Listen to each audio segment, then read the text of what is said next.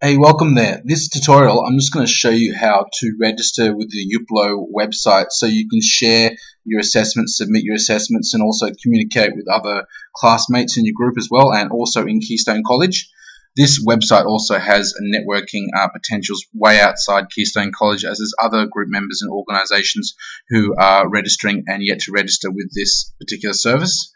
So you just need to put this URL, web address, that I've got here in Notepad into the browser. Type that in there. Bookmark Yuploo.com later on when you're signed up as well. It's good to have it in there as your bookmarks. So first of all, I'm just going to get rid of all this dummy information from our previous sign up. So you'll be presented with this page. This is your register page. You can also log in using your Facebook and Twitter accounts as such as well. So if you've got those, just click on those guys straight up and it's much easier to log in. But if you don't have those accounts, well, first of all, we encourage you to get one, or if you don't, you can sign up using this method here as well. I'm just going to quickly fill in these forms and just show you the normal login registering process. Just putting your details about where you live as well. You've already got, sometimes your browser will auto-fill it in from previously putting in your details on another website. That can be helpful sometimes to make it faster. Now this is important. You'll need to choose the Keystone College here. So best way to do it is just to scroll down alphabetically till you hit K. Just got to get down here.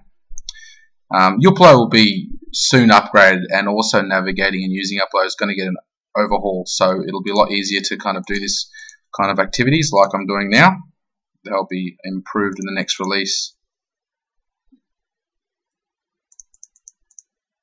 So now you found Keystone College, you just need to check on that and you need to register. But before you do, you'll notice there's a captcha form here, and this is just to prevent spammers or robots and things like that, just to prove you're a real person. So you just need to click on here and type in the number you see in the visual above, and in this case it's 7905. If it's too hard to read, obviously the thing to do is just to hit the reset button here and change the picture. And you can do an audio challenge as well instead of a visual challenge, but you just need to authenticate it in here, and when you're done with that, you can click on the register button, and that will basically register you an account with Yuploo. And now I've clicked on the register button, and basically that's now registered the account with Yuploo. This is just a demo account. When you set up your own, obviously put in your correct personal information, and this is where this is where Google Chrome will actually also assist you by saving the password to the site. That's good, do that, but also make your own password and save it down as well as getting your browser to remember it, because relying on your browser, you will never remember your password if you're on another computer, so that can't really, that's not really helpful when you're out and about. So I'm going to, for this case, select never, just in my case. So once you've received the email from Yuploo, or if you've signed in using social media, you'll have been able to set up your account following the instructions you got in your email and such. So once you've logged in, this is the dashboard that you'll see. You need to add yourself to the Keystone College group to collaborate and network with Keystone College people. Also, you've got to find your subgroup as well. So the way you do that, basically, if you haven't set it up already, is at the top here you've got groups. So you need to click on that. And you can see here there's other organizations here. This is Keystone College, so you need to join up with this group. And you've got group files and activities and events here, and these are the group admins here. So these are your trainers, and these are other group members. You can see their profiles here. So these are people in your group, which is Keystone College. But most importantly, when you've been enrolled, you may have noticed you've been enrolled to a group with a number. So these groups, these subgroups, these are your weekly groups when you've enrolled in. So you've been assigned a number, so you go to that group and you need to join up, and also upload your assessment and project files into these groups as well. So for instance, I'm going to go to, say, group 4. So if your group's not in that first little selection there, you need to click on more groups.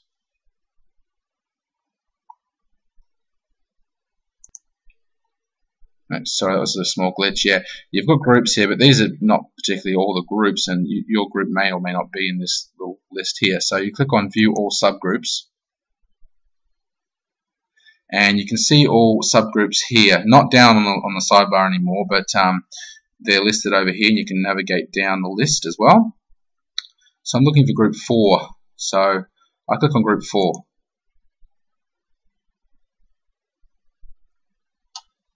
Now this is where you need to upload your project files, or your draft, and also your final for the logo project, and also for future projects in the next clusters. So there's also group activity, group discussion here, so any questions you have for your trainers or for each other, you can use these tools here to discuss and communicate. We've got the group files. That's most importantly here. This is where you will need to basically upload those files that we mentioned before. So there's a button up top here.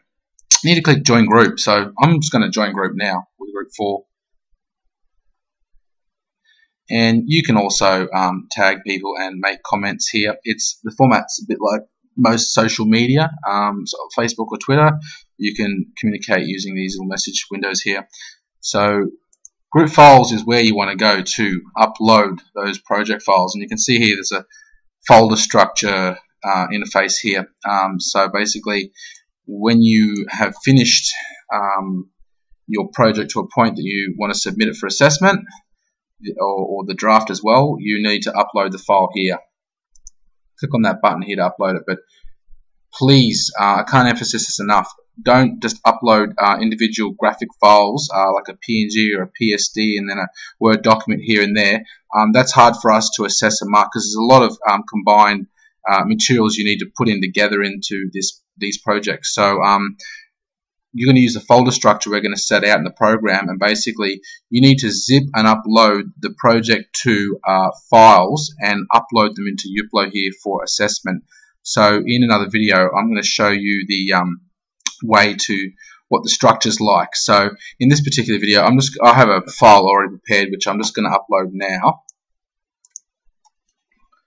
So most importantly, we in the projects are not looking for a single file or the multi-file here. That's basically for you to network and upload and use it as your own drive to put your own folders in your own areas. But what we're looking for is the zip file, which is a compressed folder. You can use Windows if you're using the PC laptop, and there's also Mac's got an inbuilt compression feature as well. They'll just zip these files up, and you need to choose the file and just upload it.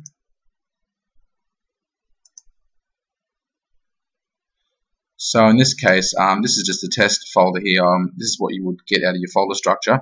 It's called Project 2 Logo Design. For this, I'll zip it up and I'll just pretend it's the draft. So, obviously to highlight that it's the draft, it'd be a good idea to put, draft after it here. But I've already zipped this up from this folder, so this is a submission file here. We need to select that. This is in the way, I should move that.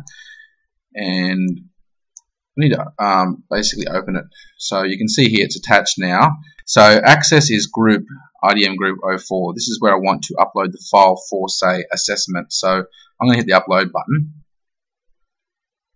And you can see here, my name's coming up here, and I've uploaded Project 2 Logo Design. So that's how we're going to see when you upload your draft and also your file. We're going to see it come up in Yuploo, and we're going to be able to assess those items as well, so by going into that folder.